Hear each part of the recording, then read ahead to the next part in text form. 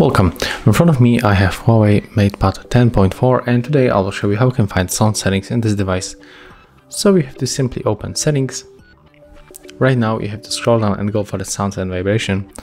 And as you can see here we got the couple of the options like volume of media, notification and the alarms. We got here also the silent mode and the vibrant in the silent mode option. We got also the do not disturb mode. We can change notification sound, and when we go for the more sound settings, we can find here the screenshot sound, screen lock, screen touch or vibrate on the touch and the startup sound.